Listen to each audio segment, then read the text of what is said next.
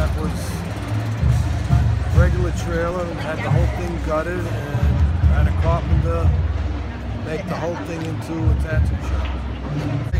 I decorated it in a sense with old photographs of people to the turn of the century till 60s and 70s that most of them are gone now. There's maybe 2 or 3 that are still alive, but that's my sanity wall.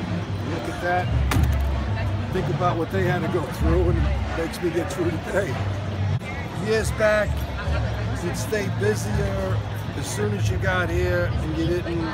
Now it seems you get a rush like maybe at 6 o'clock and run for 2 or 3 hours, and then it'll be over and they're out the door. You know, some days you don't do anything, like Senior Citizen Day. I've been here for when they closed the fair on a Saturday, or they didn't open on a Sunday, or it started teeming raining and I was in there working, hopefully, sometimes. You know, there was a flood out here, but I had them in here, so I was all right.